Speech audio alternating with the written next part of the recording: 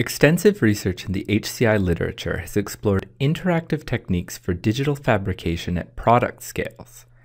However, less attention has been paid to how we can guide human workers in fabricating larger scale structures.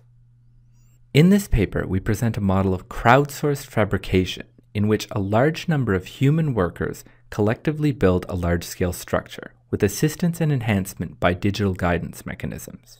To investigate this idea, we designed and deployed a system for building a 12-foot tall pavilion structure over 3 days of a design conference. Conference attendees could volunteer 20 minutes of their time to assemble and add a module to the structure. Our system has 5 main components: wearable guidance through a custom smartwatch app,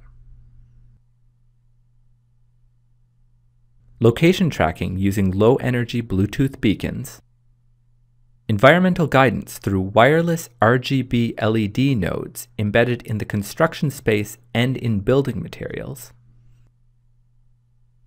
robot fabrication to assemble each module using a string winding procedure, and back-end coordination by a foreman engine that ties together all of the components and enables real-time monitoring of the build process.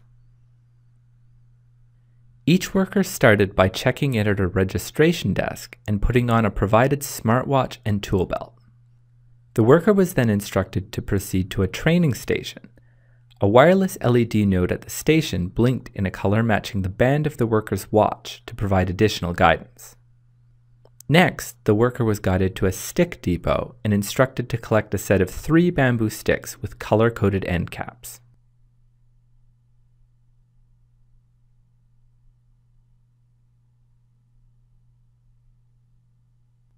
The worker was then guided to an available robot station where they were instructed to adjust an end effector on the robot arm.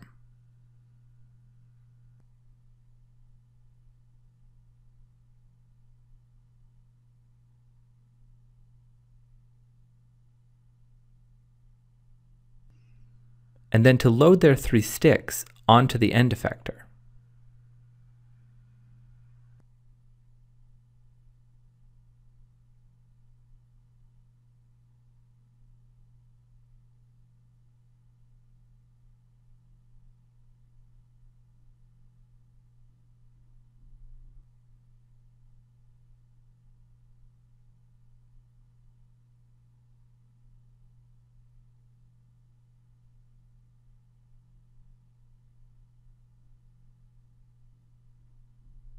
When all 3 sticks were secured, the robot measured each stick using a light box and an attached camera.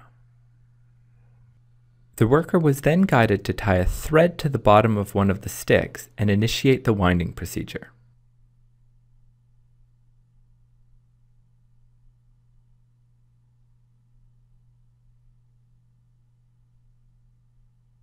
While the robot was winding, the worker collected connector nodes to be attached to the completed module on the pavilion.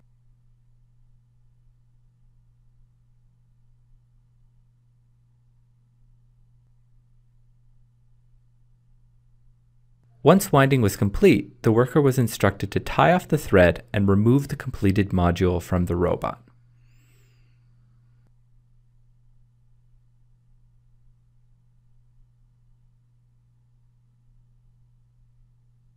Finally, the user was directed to the pavilion to attach their completed part. To indicate where the part should be attached, connector nodes on the structure blinked the color of the worker's watch band.